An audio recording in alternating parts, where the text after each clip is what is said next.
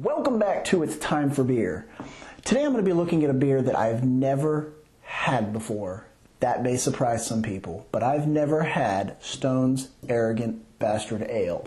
This beer is an American Strong Ale. It comes in at 7.2% alcohol by volume, and I paid $8.99 for this bottle. This has a 90-day freshness guarantee date on it.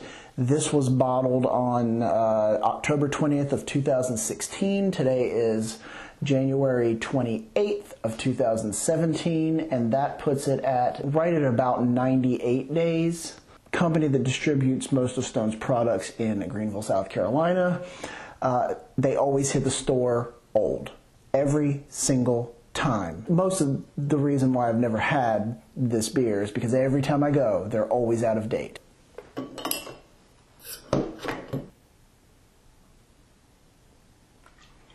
Alright, first off, this is extremely cloudy. It is, I'm going to say faux filtered, khaki colored head, kind of like you'd see with maybe a porter. Kind of looks like a home brew that I brewed recently. Let's see what this smells like. Very sticky, sweet almost. I can smell hops in it, like resiny, sticky hops, and it's just really sweet. I'm not so much getting a specific malt character, I'm just getting sweet. I know that doesn't tell you a whole lot, but let's see how this tastes. That is leaps and bounds up better than some other strong ales that I have had. I've had maybe 4 or 5 different strong ales from different breweries, and they've all been horrible.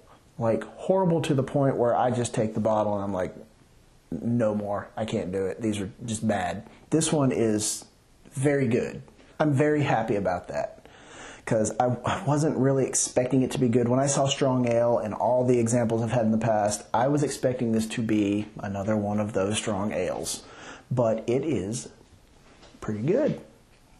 I am getting a roasted malt of some type. There is a, I'm going to say medium hop presence.